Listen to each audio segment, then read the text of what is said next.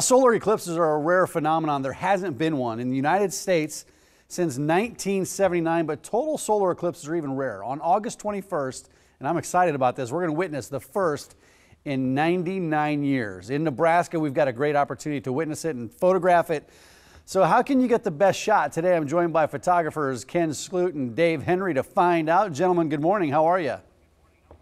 Great, Dave. How are you? Oh, great, Mike. How are you? Doing well. Fantastic. Ken, I want to start with you. Can you give us a little bit of background on what we can expect from the eclipse? So what's going on here? Give us a rundown. Gladly. On August 21st, the moon is going to pass between the Earth and the Sun for just over 2 minutes, and that's called a total solar eclipse. Yeah, Dave, how much has photography changed since the last total solar eclipse around these parts? I mean, it's come a long ways. Well, it's been 99 years, but it's going to be the most widely photographed and viewed eclipse in the history of mankind.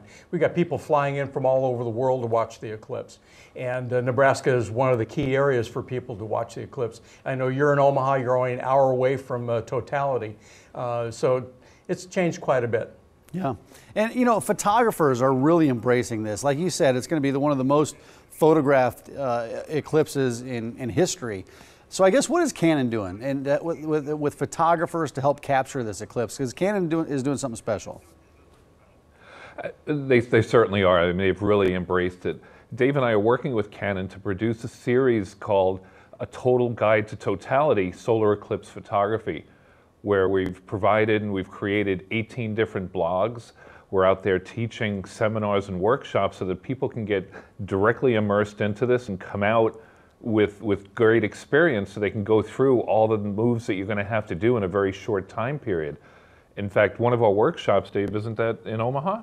Yeah, we're going to be in Omaha on July 22nd and 23rd with Rockbrook Camera. As a matter of fact, right down the road from your station, teaching people how to photograph the eclipse, so they can contact Rockbrook Camera and get all the information on that. Yeah, I'm going to try to get to that because I'm taking the day off work in August for this eclipse. I'm taking the family down there. And, you know, I'm not a professional photographer, particularly still photography. I don't know much about still photography. What tips do you have for the average person out there with a camera on how to capture this moment?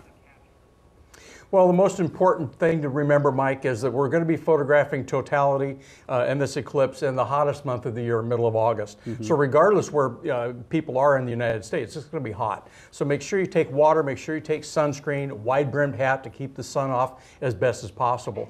But the most important thing from a photographic standpoint, the eclipse is 3 hours long, but totality is only 2.5 minutes, right in the middle of that.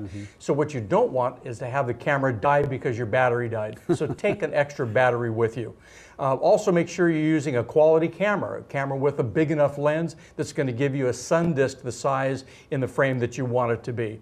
But from a safety standpoint, the most important thing to remember is use the LCD screen on the back of the digital camera to frame the subject. Never look through the viewfinder.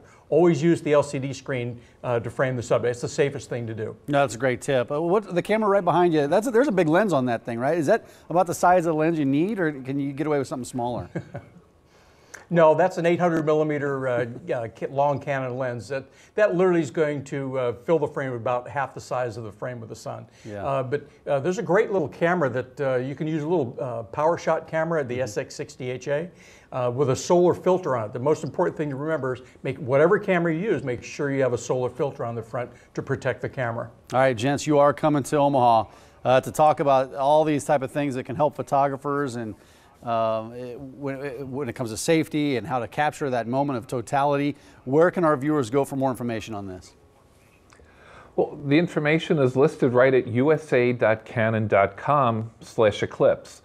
And there's guidance there that people can register for our workshops and seminars, but we've got plenty of information up there to educate. Yeah, if you can't make it to the seminar here in Omaha at Rockbrook, go to the website. A lot of tips on there as well. Guys, thanks a lot, and hopefully we'll see you later this month.